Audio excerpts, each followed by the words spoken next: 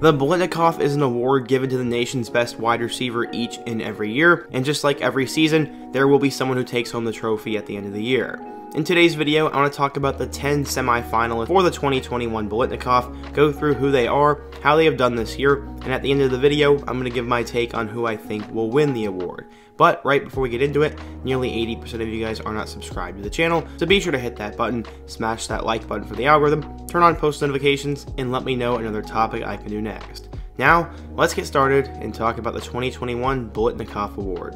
The first player we need to talk about is Pittsburgh wide receiver Jordan Addison. The star everyone has been talking about has been Kenny Pickett, but Jordan Addison has been extremely impressive. Coming out of the state of Maryland, Addison was actually a 4-star recruit, and he decided to sign with Pitt. He was either going to play wide receiver or safety, but he immediately made an impact as a receiver. He was part of the class of 2020, and he broke out as a true freshman. Last year, he caught 60 passes for 666 yards and 4 touchdowns, and he was one of the better freshmen in America. Going into 2021, Addison was expected to be good, but I don't think anyone thought he would be this good. So far, he's already caught 60 passes for 1,070 yards and 11 touchdowns, and he has been Kenny Pickett's go-to target. He's gone for over 100 yards in 5 games this year, and he's even caught 3 touchdown passes in a game on 2 different occasions. I absolutely love Addison, and I'm excited to see how he finishes the year. Coming up next, we have David Bell. If you grew up in Indiana, you know who David Bell is, as he went to Warren Central High School and is one of the best athletes in Indiana high school football history. He decided to take his talents to Purdue, and he was extremely under-recruited. He was still a 4-star recruit and nearly a top 100 player, but he did not have the offers that many would have expected. He made an immediate impact at Purdue alongside Rondale Moore, as in his freshman year he caught 86 passes for 1,035 yards and 7 touchdowns, and he was one of the best freshman receivers in America.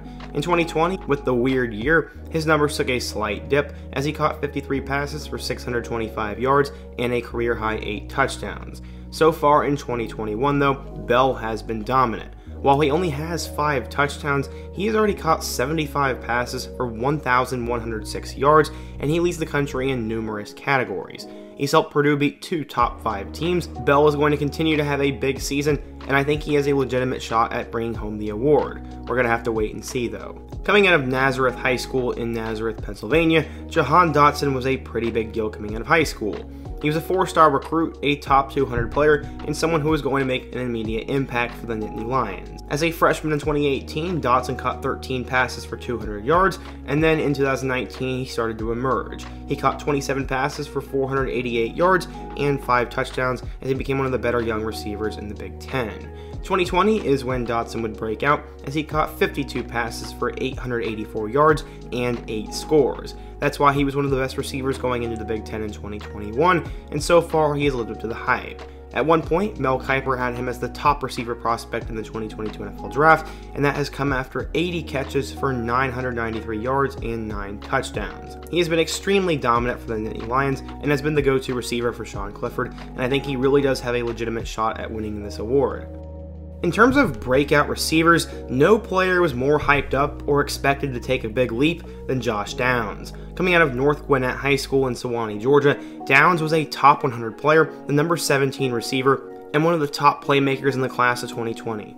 He was buried behind the big 4 of Michael Carter, Javonte Williams, De'Ami Brown, and Daz Newsome his freshman year, but he emerged in their game against Texas A&M. As a freshman, he caught 7 passes for 119 yards and 3 touchdowns, but everyone knew in 2021 he was going to be Sam Howell's go-to target. He has definitely lived up to the hype, as he's caught 82 passes for 1,109 yards and 8 touchdowns as a true sophomore. He will not be eligible for this year's draft, but Downs has become a superstar for the Tar Heels despite them falling off this year. Unfortunately, Drake London is likely not going to win this award because he's been out for the year with an injury, but he went on an incredible tear this year. Coming out of Moore Park High School, London was a pretty big deal. He was a top 300 player, the number 35 wide receiver, and a 4-star recruit in the class of 2019. He decided to go to USC, where he pretty much had an immediate impact. As a freshman, he caught 39 passes for 567 yards and 5 touchdowns, and in 2020, he also had a great year. He caught 33 passes for 502 yards and 3 scores. 2021 is when he has gone off. Despite USC having a pretty terrible season, London caught 88 passes for 1,084 yards and 7 touchdowns, and was on his way to winning this award, becoming a first-team All-American and a likely first-round pick. As we all know, he had a gruesome injury, and I don't think London is going to win the award, but he is a really fun player to watch. Chris Olave was not supposed to be the superstar he is today. Coming out of Mission Hills High School in San Marcos, California, Olave was only a 3-star recruit. His quarterback, Jack Tuttle, was the most hyped up player in the team, but he has become a bust while Olave has become a superstar. He was only a 3-star recruit in the class of 2018, but he still became a big deal as a freshman at Ohio State. In 2018, he caught 12 passes for 197 yards and 3 touchdowns, but 2019 would be his breakout year. He caught 49 passes for 849 yards and 12 scores. In 2020, his numbers took a slight dip, but so did every single player. He only caught 50 passes for 729 yards and 7 touchdowns, but going into 2021, he decided to skip on the draft to come back and help Ohio State this year. It's paid off as he's caught 51 passes for 708 yards and 11 touchdowns, and while his numbers may be a little bit lower than some of the other guys previously mentioned, he does have Jackson Smith-Njigba and Garrett Wilson as teammates, and that is a 3-headed monster for Ohio State, so while his numbers have dipped, he's a legitimate candidate for this award. When talking about Wake Forest receivers going into 2021, Jaquarii Roberson was the guy everyone was talking about. Instead, A.T. Perry has become a superstar for Sam Hartman and the Demon Deacons. Coming out of Park Vista Community High School in Lake Worth, Florida, Perry didn't have a ton of big-time offers coming out of high school.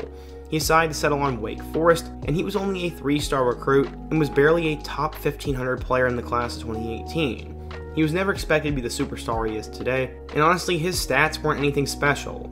In 2019, he caught 4 passes for 62 yards and a touchdown, and in 2020, he only caught 15 passes.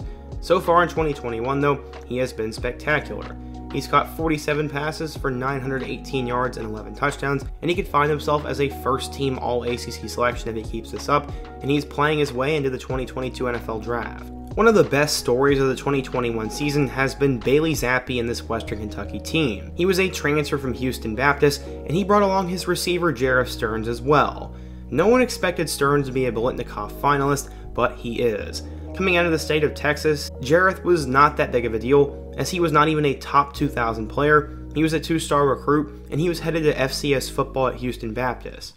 In 3 years, though, he was a star at Houston Baptist. He caught 68 passes as a freshman, 106 passes as a sophomore, and 47 passes as a junior. Because of that, he transferred to the FBS level, and his numbers are unbelievable in 2021. So far, he has 111 receptions for 1,368 yards and 11 touchdowns, and he is on his way to becoming a first-team All-American and a potential first-round draft pick. I think he has a legit shot at bringing home this award, as there's still a couple more games to play, and his numbers are unbelievable. Another surprising name on this list has been Devin Tompkins from Utah State. Coming out of Dunbar High School in Fort Myers, Florida, Tompkins was a 0-star recruit and wasn't even ranked in the 247 Sports database. That is pretty insane if you think about it, but he decided to go to Utah State. As a freshman in 2018, he didn't make much of an impact, but as a sophomore, he broke out. He caught 40 passes for 536 yards and 4 touchdowns, and in 2020, his numbers took a major dip. He only caught 20 passes for 214 yards and a touchdown, so no one thought he'd be a superstar in 2021. Instead, he has broken out. He's caught 77 passes for 1,441 yards and 8 touchdowns, and while Utah State isn't the biggest program in the world, Tompkins has become a superstar for the Aggies. He'll be a first-team All-Conference player, and is likely going to hear his name called in the 2022 NFL Draft. It wouldn't be an award list without an Alabama Crimson Tide player, but in terms of the receiver spot, everyone thought John Mechie was going to be the superstar this year. Instead, it's been Jameson Williams. Coming out of Cardinal Ritter High School in St. Louis, Missouri, Jameson Williams decided to take his talents to Ohio State. He was a top 100 player, the number 13 receiver, and the number 1 player in his state in the 2019 class, but his impact was not felt at Ohio State. As a freshman in 2019, he caught 6 passes for 100 yards and a touchdown, and in 2020, his production wasn't much better, as he only caught 9 passes for 154 yards and 2 touchdowns. He was underutilized because of all the talent in front of him, so he decided to enter the transfer portal to save his career. What did he settle on? The Alabama Crimson Tide. So far in 2021, Williams has been a star in multiple areas, returns kicks and punts, and has actually had a few touchdowns in that department, but more importantly, he has 51 receptions for 1,028 yards and 10 touchdowns as a receiver, and he's likely going to be a first-team All-SEC selection. I've seen him on big boards as a first-round pick, and he's been a pleasant surprise for the Alabama Crimson Tide. When it comes to who should win the award, David Bell has probably had the biggest impact of any of the receivers, but he does not have the touchdowns or the numbers to be the guy. Chris Olave is one of the most dominant players, but with Jackson Smith and Jigba and Garrett Wilson beside him, he's not going to have the numbers to do it. Jahan Dotson will probably get pretty close, but at the end of the day, I don't know if he's going to have the touchdowns to do it. And Devin Tompkins may not have the impact to win it. The guy who I think is going to win the award is Jerreth Sterns from Western Kentucky. His numbers are unbelievable and out of this world, and when you have that many catches and that much of an impact on your team, you deserve to win the award, and I think he has been the best receiver in the country. People will criticize the teams he's played in the competition, but I'm not really too worried about that, and I think he is going to take home the trophy.